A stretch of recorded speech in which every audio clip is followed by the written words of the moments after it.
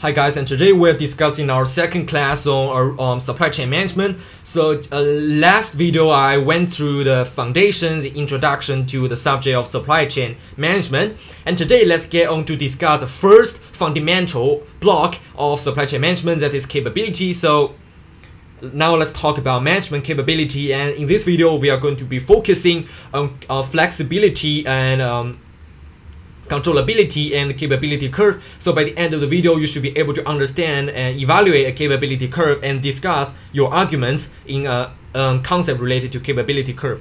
So let's start with the definition of capability. It's really simple. It's a firm's ability to do something effectively.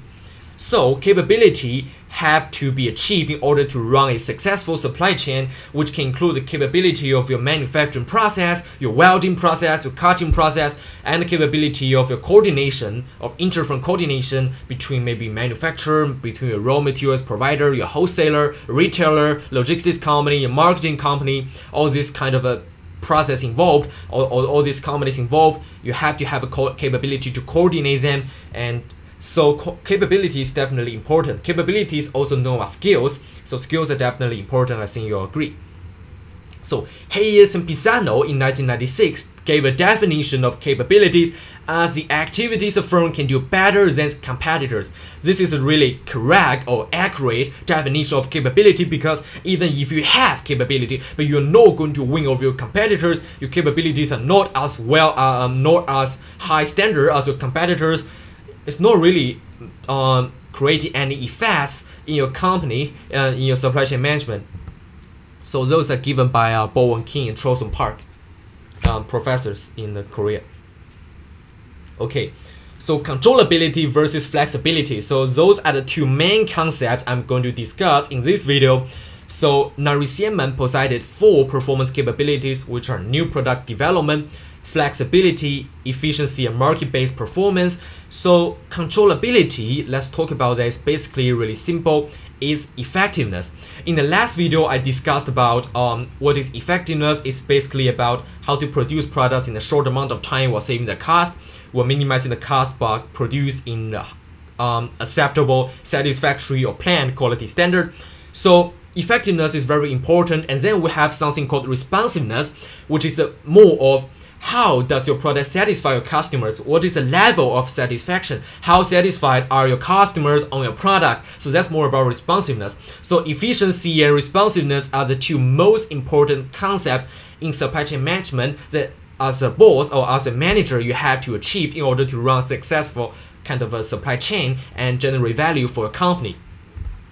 So Kim Bo-won, the professor of Korean Advanced Institute of Science and Technology in South Korea, developed a framework that further separates various firm capabilities into 3 categories, which are controllability, flexibility, and integrating capabilities. So controllability and flexibility are the important concepts that we'll talk about later on in the capability curve. And integrating capability is a capability to integrate and coordinate and balance between controllability and flexibility, because you will learn later 2 of them have a contradiction between. So that's an issue that most companies want to solve. So now let's kind of understand what is controllability. I mentioned before it is effectiveness. It is basically the firm's ability to control its processes. So its primary objective is to achieve superb efficiency that minimizes cost and maximizes accuracy and productivity. So try to reduce cost and maximize its productivity, which means to produce in a short amount of time, but also ensuring quality. Maybe they implement quality control, quality assurance to make sure quality meets the standard, but producing these products at a short amount of time. Often requires ability to meet the specifications. So I think you guys know about specification in your Group 6 subjects of art, design, or ICT, computer apps. So specification is the goals you set on your product before you create them. For example, it can be the color, can be the features, can be the functions, can be the speed it displays this application, something like that. So basically, if the firm has ability to meet the specifications while they manufacture the product, then it means this product will be successful, because it can be done, it can be manufactured in a really short amount of time. So that's more about controllability. Now let's talk about what is flexibility. Flexibility is basically the firm's responsiveness. How capable is a firm to cope with uncertainties in the market, both internal and external. So where a firm has to ensure its controllability, which means it has to produce at accuracy and at a high productivity. Flexibility is definitely important as well, because if a firm is quickly producing its products very fast and they're going to sell in the market, and they find out their customers change their taste, and maybe their competitors are produce similar products and they are winning the sales, so then the company have to make changes to the products, and those are uncertainties.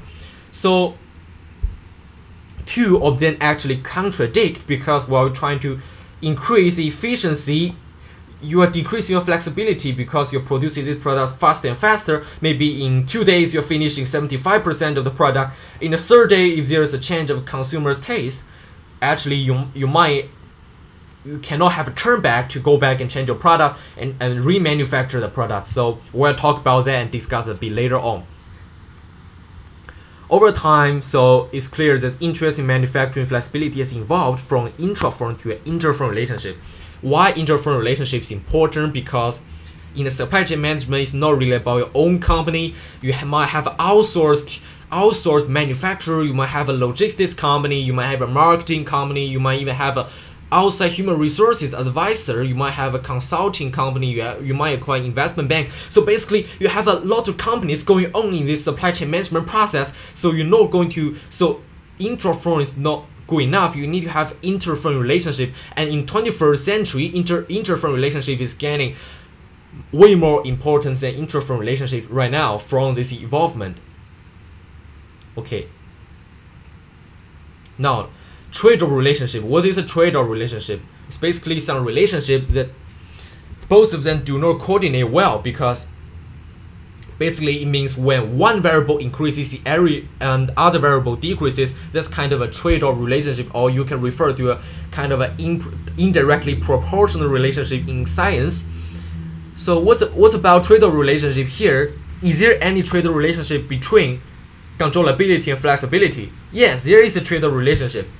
Skinner, 1969, first postulated a trade-off relationship between competitive priorities, for example, operations performances, and a case at 3M where the company was struggling with a conflicting relationship between efficiency and flexibility. So why do companies struggle between efficiency and flexibility? Its answer is really simple. It's a bit common sense, because when the company is increasing its productivity, it has less opportunity to turn back and remanufacture its products. If there's a change in consumer's taste, changing consumers' preferences, changing your target customer, changing the market condition, changing the economic condition, changing your market structure, changes in your competitors, changes your market share acquirement process. So flexibility decreases when you increase the efficiency, which is controllability. So there's a trade-off relationship between that, which is a really severe issue that happens to many companies, especially to small companies. When they have this trade-off relationship, they might just die out in a week. And for large companies, they also have this issue as well. So our key questions now, first of all, is there an inherent trade-off relationship between controllability and flexibility? And secondly, does a firm's integrating efforts can enable it to overcome such a trade-off relationship, making it possible to improve both controllability and flexibility simultaneously? This is a good question, and we'll talk about that later. So, I mentioned before, increasing the efficiency means a decreasing flexibility, but can we improve both together? Can we improve flexibility and improve efficiency as well at the same time? Is that possible from case studies learned from previous companies? Let's discuss it later. Okay, now let's see about the curve. This curve is called the capability curve. Actually, online, if you search capability curve, this thing doesn't really come out. So the name capability curve is given by Dr. Kim, a professor in South Korea, because maybe some people call this thing something else, but just call it capability curve, make it really simple, and it's really the name given by the Korean professor online. Okay, so as I mentioned before, when I increase the controllability, I decrease flexibility. where I increase the flexibility, where I try to allow my product have more chances of a turn back, I'm actually decreasing my controllability because I then have to produce my product very slowly. Maybe before I can do 70% in 2 days, now I have to do 70% in 1 week in order to observe market changes and consumer changes, so I have more chance to turn back.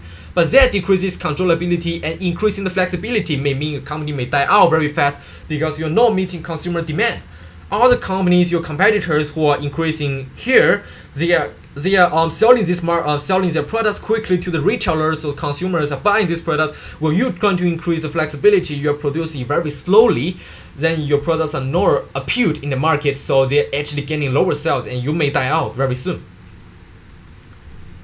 So integrating capability, which is the text we are putting here, is basically how we can minimize this trade-off relationship between controllability and flexibility, and we try to improve both of them at the same time and not lose to the disadvantages experienced by both the controllability and flexibility. Is this possible? Yes, it is possible, and the skill we need is called integrating capability.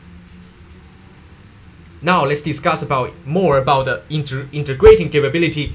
So integrating capability is the first ability to integrate, coordinate diverse functions and parts of the supply chain, value chain, embodied in overall operations effectiveness and new product innovation. So it is basically the ability to integrate these functions, different parts of the value chain. So value chain we'll discuss, I think, later on in the next video, which is about how we're creating value throughout supply chain management. It's really straightforward. It's basically about raw material procurement, manufacturing, your lead time, your delivery, selling to your retailer. These parts are called basically integrating capability. These parts are called the value chain. So integrating capability is to be embodied and shown in overall operations effectiveness and new product development of a company. So this is because I mentioned that issues can arise both internally and externally to the firm. So the ability to integrate various activities basically to achieve the good coordination between supply chain partners in this process. It can be a little bit difficult, it can be a betting game. It's about when you try to integrate controllability and your controllability and flexibility, you're actually making a bet. It's like an investment because you might take some strategies, you might implement some strategies in order to well achieve this integrating capability, but then you have the drawback. Your drawback can be more difficult for you to have a high chance to sell your product successfully. That's possible because it's kind of a bet. Business is a bet, right? Okay, so because integrating capability is driven by the firm's ability to integrate, you read this by yourself, involving a wide range of integration requirement cross-functional capabilities. Cross-functional is basically how different combinations are worked out between different participants in the supply chain. So is it possible to increase and to decrease and to diminish and eliminate this trade-off relationship and achieve something called a proportional relationship where we increase your flexibility and increase your controllabilities? Let's look here at the example of Hyundai, a Korean automation car company. Let's see how does he work. So in 1970s, the point is really low. Then, as you see from the capability curve, it's actually increasing. It's actually increasing, as you can see in the 2010. It's actually achieving the optimal point with a high flexibility and controllability. If we take these curves away and we leave only the point, you actually see it's going up. How does that happen? So that means the ability to integrate controllability and flexibility is achieved. It's possible. So you know it's possible. So if you are successful enough, if you are smart enough, it's possible to maintain this relationship and to achieve what is called the long-term dynamic capabilities in a proportional relationship. Now here's the chain of capability. Now capability happens to we finish about our little discussion on controllability and flexibility, and it's possible to achieve an increase of both X and Y variables at the same time. It's actually good news, but it's really difficult. And a little bit more to share with you guys is from interview I watched online of Toyota. So a Toyota CEO interviewer asked the Toyota CEO, what is your hardest problem you ever experienced in your supply chain management? And the answer the CEO gave was to rise the flexibility while maintaining a high controllability. So this problem does not only happen to exist in small business as well. All the businesses in the world experience this problem because there's a trade-off relationship. It's just an indirect proportional relationship. When one increases, other decreases. So even Toyota, maybe even Hyundai, in many times, even Apple, many companies experience this trade-off relationship. So if you are a student or potential student in supply chain management, a good thing to consider is how can I increase my flexibility while I maintain a good controllability, which you have to really think of not while you study by yourself. You have to think of where you work for a company when you are maybe doing an internship. Maybe you are actually working for a company before you obtain your MBA program, because it's really hard to achieve this while you're just thinking in front of a computer, but you actually have to work in the company to see to see other firms, all the participants in the supply chain, your manufacturer, your logistics company, your marketing company, your retailers, your wholesalers, your raw materials providers, and you try to coordinate between them to try to kind of do what Hyundai has achieved in 2010. Now, let's talk about this more straightforward concept, is the chain of capabilities. So, what's about chain of capability? Chain of capabilities are basically the skills required in different process or the supply chain management. So first of all, let's look at basic capability. So basic capability is a capability the firms need to have when they are not even producing their products yet. So this is a foundation. These are basically the foundational capabilities required by a business. So first of all, manager and employees have to have overall knowledge and experience, because they have to know how are they going to carry out this process, what equipments do they need, what orders do we have to make, what are the prices of maybe the machineries, what are the prices of computer-aided manufacturing equipment, or CAD or CAM, computer-aided design, computer-aided manufacturing, how much they cost, how much cash flow they need to have. Although they are also quite hard, but they are actually basic because they are conducted before firms actually starting to manufacture its products.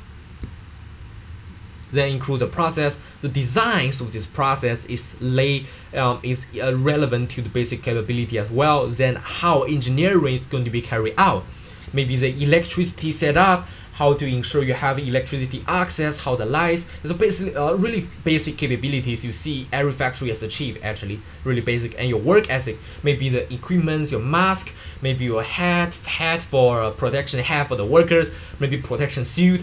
Basically, it's also a little bit linked to human resources, while you try to motivate these workers. So before you actually manufacture, you have to make sure the workers are going to work committedly. So maybe you can consider piece rate, like if workers produce more pieces of the clothes, they get more income. You can consider time rate. When the workers work for longer time, they can gain more income.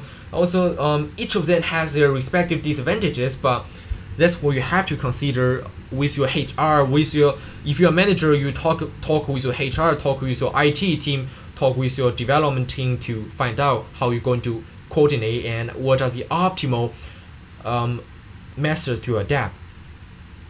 Work ethics also include how long are you going to work. Is it 9 to 9? Is it 9 to 12? How long? Or is it flexible? Workers can choose based on how much salary they want to have, or our workers all have a base salary, whether work for 30 days a month or 28 days a month, while work 10 hours a day, they get a base salary of $2,000, something like that. You have to decide all of them before you manufacture the product.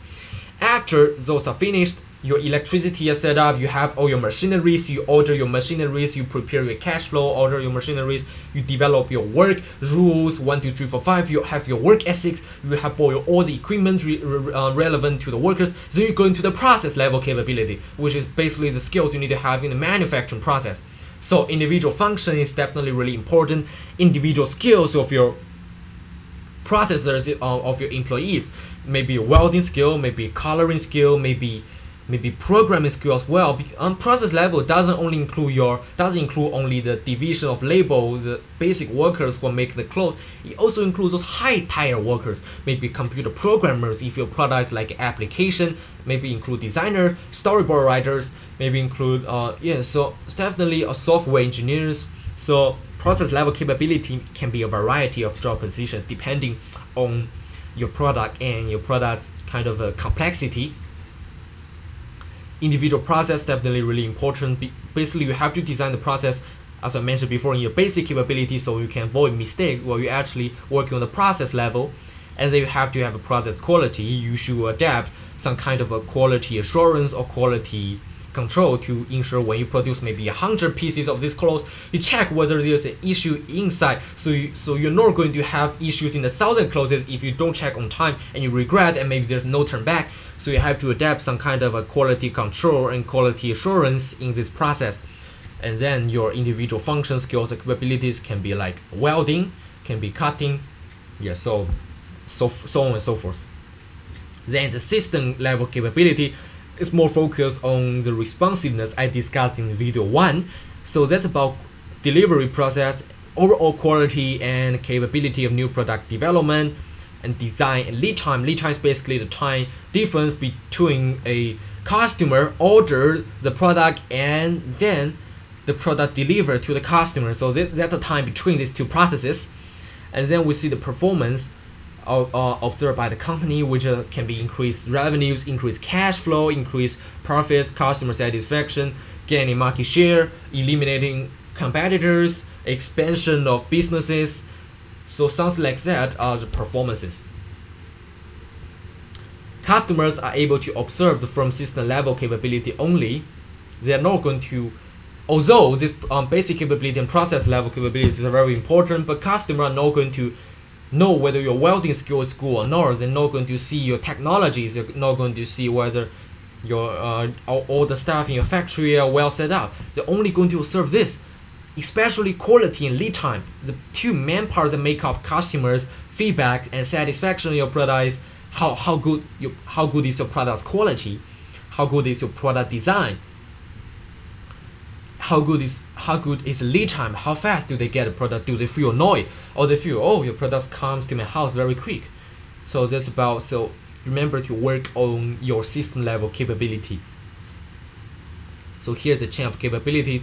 So basic capabilities lies on the layer of this pyramid of trust and mutual goals between. So you have to kind of implement trust between you and your workers, motivate your workers, discuss with your HR. HR should be really skillful and expertise at how to motivate the workers while trying to maintain their effectiveness in the low cost. So basically, you should definitely employ HR who complete degrees in human resources, or those who have a foundation on human resources philosophy. Because once you have some understanding of management philosophy in human resources, you are more able, when you collaborate with your HR, you are more able to increase the efficiency of the workers. So philosophy course offered by many universities who teach HR. If you want a major in human resources, you can consider taking some course taught by professors on management philosophy. Then in the process capability, we require individual technical skills, welding, cutting, programming, software engineer, hardware engineer, something like that. Then group implement skill is system capability, where you try to market your product, you try to have a flexibility and responsiveness. So now this part lies in the system process, because you have to adapt to changes in market taste. So if you can change, if there's a change in consumers' preference, as what I mentioned before on responsiveness of a flexibility, and you can still publish your products to the market very fast, you're going to gain a lot of customer loyalty. So definitely work on the flexibility is definitely important, but then it might contradict with controllability. So we have to find out how do I achieve this integrating capability to raise the optimal point to a high point. Then we have system level improvement and performance to be seen through the satisfaction, through the revenue, through our income statement, balance sheet, high performance internalization of the process. So I'll see later. Now there are two types of improvement. One is incremental versus radical improvement. So incremental improvement is to gradually improve your product, maybe month by month, year by year, and then radical improvement is more like you adapt some kind of strategies.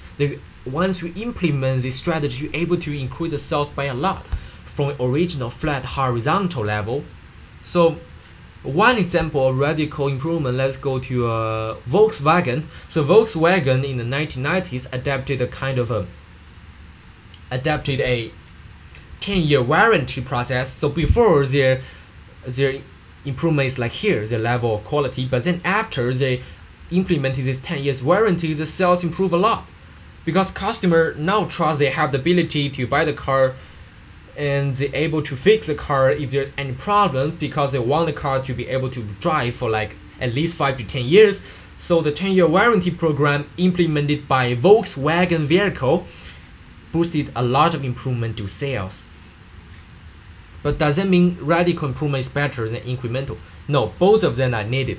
The best combination is to have incremental improvement, then you have a radical improvement afterwards when you combine all the skills you got, all the skills you assembled through your incremental improvement. So I cannot draw right here in the slide because it's a PDF. So what I think is an optimal graph to show this is basically I have gradual increment here, then I have kind of a radical improvement achieved. That's what Volkswagen did. Volkswagen didn't really have this. Like they didn't really came from a straight, maybe it's a B flat but not a straight flat line to high achievement after the 10 warranty program, because the 10 warranty program is not just something that can be implemented or achieved by saying, oh, 10-year warranty program implement. It's not that easy. They have to have enough cost, they have to implement cost, implement investment into this warranty program, because they have to fix cars around the world. Someone in Germany have the problem, you have to fix. Someone in China have the problem, you have to fix. Someone in South Korea have any problem with a car, they have to fix. So they have to develop their personnel, they have to develop with the human resources, they have to develop with the technology before they can actually implement the 10-year warranty program, that they can see a huge improvement. So definitely I cannot really say the versus means either one of them is better. The versus means both of them had to be assembled together, and the optimal is when you apply both. So yeah, that's pretty much about this video on capability, on management capability. So in this video overall, we have discussed about management capability, on the capability of a firm ability to do something effectively. We discussed about controllability, which is efficiency to produce products at accuracy, high productivity while minimizing the cost. And then we discussed about flexibility, which is ability of the firm's responsiveness to uncertainties in the market. Then we discussed whether it is possible to achieve both. Yes, it is possible, but it's like a bet. Maybe it's possible now, not possible in the future. But you don't really necessarily have to achieve this, because sometimes you can get lucky, and sometimes you don't have to be flexible, but sometimes you have to be. So big companies also face this curve. Some companies achieve, like Hyundai, they actually achieve kind of a proportional relationship. But even if you don't achieve this, it doesn't mean your company is unsuccessful, but really you have to think of how to coordinate them in order to stay longer in the market. Then we discuss about the skill required, which is integrating capability in order to reduce the trade-off relationship between controllability and flexibility. And lastly, we discussed about the chain of capability, which include basic process level and system capability. And remember, customers are only going to observe the system level capability of the firm. Although system level capability is built on process level capability, but customers are not going to see how well you cut your products, how well you weld your products, how well you motivate your workers, how well your workers dressed up, how safety is your factory, how hygiene is your factory. They're not going to care this part. Then we discuss about the pyramid. And lastly, we talk about incremental and radical improvement and the optimal way to coordinate both of them to achieve kind of a combination of incremental then radical improvement. Okay, so that's about the video today on management capability. On the next lecture, we are going to be focused on learning capability. So learning may refer just to the process of acquiring knowledge from maybe a book, from a professor, from ebooks, from any resources, but in supply chain, learning is definitely important because managers have to constantly learn in order to construct a successful successful supply chain. And in the fourth video, we're going to be discussing about quality. So we're going to discuss in depth what quality aspects have you and do you have to concentrate at, and how to increase the quality of your product, while including different strategies you can use to increase product. In business study, what you only learn is quality assurance and quality control. They are not really they might be helpful, but it's not really. That's only to ensure mistakes are not made to save costs. But how do you improve your quality at the first place before you make these products, and how can you ensure the quality of a product can achieve customer satisfaction? We'll find out more of that in the fourth lecture. So that's all about today. Hope you can grab some knowledge, grab some information out of the video today. Thank you.